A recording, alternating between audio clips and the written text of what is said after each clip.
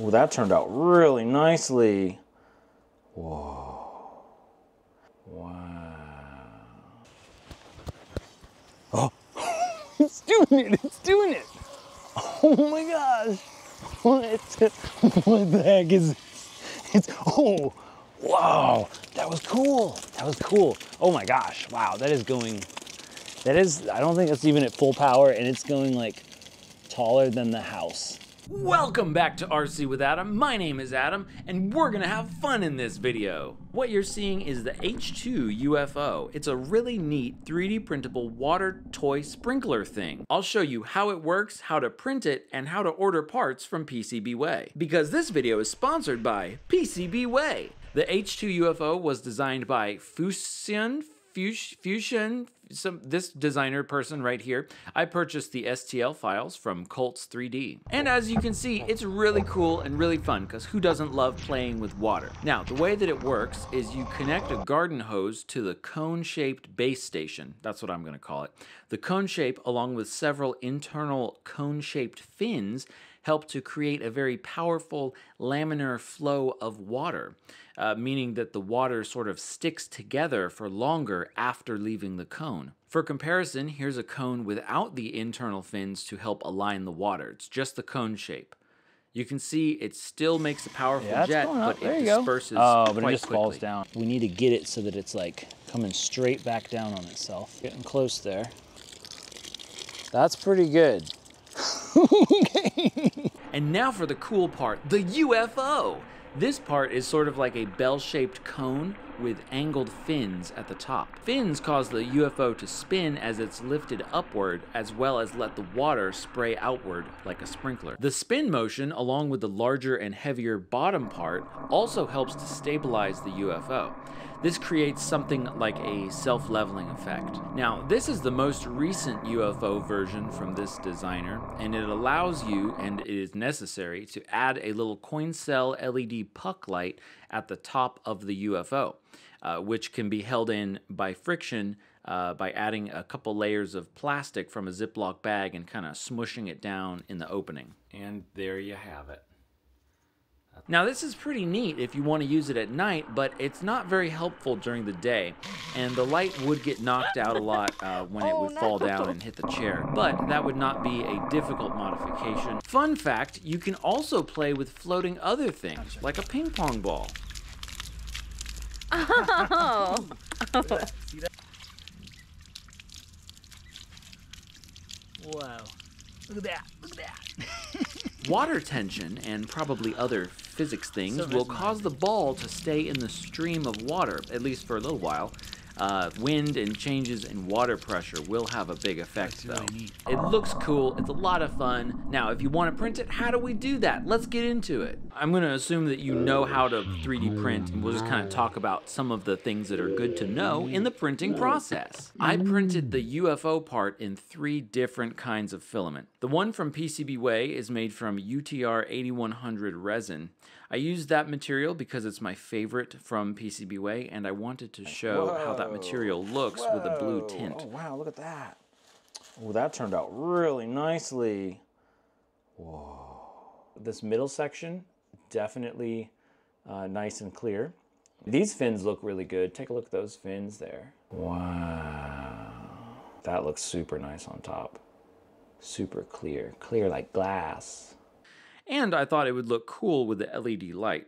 But it's actually so clear that the light mostly just passes through and doesn't light up the material itself as much. As it turns out, it is heavier than typical PLA filament, so it probably is not the best choice for this application. But boy, does it look pretty nice. Then I printed one on my Bamboo Lab X1 carbon printer in green Sunlu PLA Plus filament, which was lighter than the resin and worked fine, and is probably what most people will use. The UFO is supposed to be printed upside down, but I did forget that when I printed the green one, and I managed to print it bottom to top orientation by lowering the model into the build plate until there were no overhangs, which is not ideal, but that's what I did. And it worked! What seemed to work the best, though, is the one that I printed with the Bamboo Lab polycarbonate or PC filament.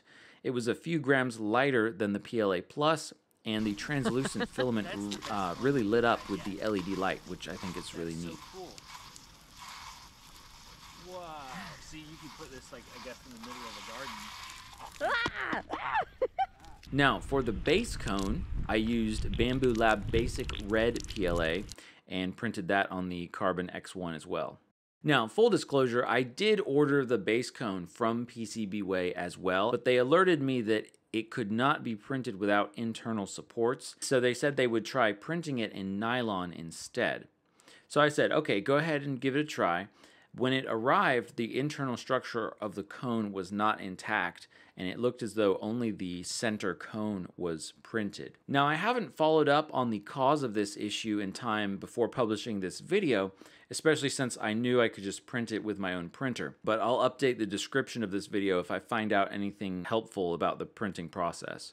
The base cone can be printed in the upright orientation. Now, this is important. Be sure to enable detect thin walls or print thin walls or some setting like that in your slicer software. If you don't, the interior walls inside the cone will not show up. I was very confused for a little while. Also, there is a thread fitting test model that you can print to make sure that your garden hose will fit the threads on the base cone. This is a good idea. I printed that and then scaled it up until the threads were the right size, and then I scaled up the base cone to 102.5%, so basically 2.5% larger for X and Y, and then 105.5% for the Z axis. So that may have been a little bit too much because the threads were a little bit on the loose side, so it was nice because they weren't super tight, but they were kind of leaking a little bit. So I also slapped together a spacer ring printed in TPU to help seal the threads and stop the hose from threading too deep into the print because I was concerned that it might damage it. No supports are needed for any of the parts. I used a 0.2 millimeter layer height, 4 top and bottom layers, 4 wall loops, and 8% rectilinear infill. Other thing is that this design has these holes in here, and I don't know why, and the designer doesn't say. But one thing about it is that as water gets trapped in here, it gets it heavier and heavier. So I do want to make sure I have as much water out as possible. And I'm sure we'll have a lot of fun modifying the UFO design to experiment with the stability and the spin rate or how high it can reach. So leave a comment and let us know your ideas for different versions of the UFO. I think I covered everything with the printing process. If you have questions about that, leave a comment down below as well. And now I'll show you how to order 3D printed parts from PCBWay. Let's jump over to PCBWay.com and we're gonna do the CNC 3D printing tab. We're gonna go to 3D printing because that's what I wanna do today. You'll see right here we have this drop box where we can drop our files. So let's get the H2ufO D4 and that's gonna be for the UFO floating part. There we go. All right, so we're gonna do just one of these. I'm gonna print this in resin, and I'm going to use this UTR 8100 transparent resin. And we're gonna jump it up even further because I really want to dye this in blue. It's gonna look really awesome. Going on down here, and then of course they got the material description in case you wanna learn more about the material, and they have all these other ones to choose from. But we're just gonna go with that one. We don't have any technical drawings. We don't have any holes that need to be tapped. We don't have any inserts. We don't need any silk screening, laser engraving. No assembly, and we're gonna say wall thickness risk taken because I'm pretty sure we're gonna be well within the standards for the wall thicknesses. For this part, this is like for customs or something. Let's say other. Great, so we're done with that model. Let's go get our base here. A nozzle 20 GHT for garden hose thread, quantity 1. We're gonna do resin, and I still wanna do that UTR 8100. I think that's gonna look really cool. We'll just do this one totally clear. We can scroll back up to the top. All right, and submit request. And they're saying, make sure you don't have any crazy stuff that you're trying to have us print. And we're like, okay, cool. And if we're not signed in, we can sign in, or if you don't have an account, create an account. And it's gonna take us to our account page. Here we have our 2 orders in here, and the status is being reviewed. So now PCBWay is going to review the part, make sure they can print it properly, and then they'll get back to me and say, yes, we can print it, or possibly, no, you gotta change this one part. But that's pretty much all there is to it. So if you need something 3D printed and you don't have a 3D printer, or injection molding and CNC machining, or bending sheet metal, all kinds of stuff, you might want to check out PCBWay.com.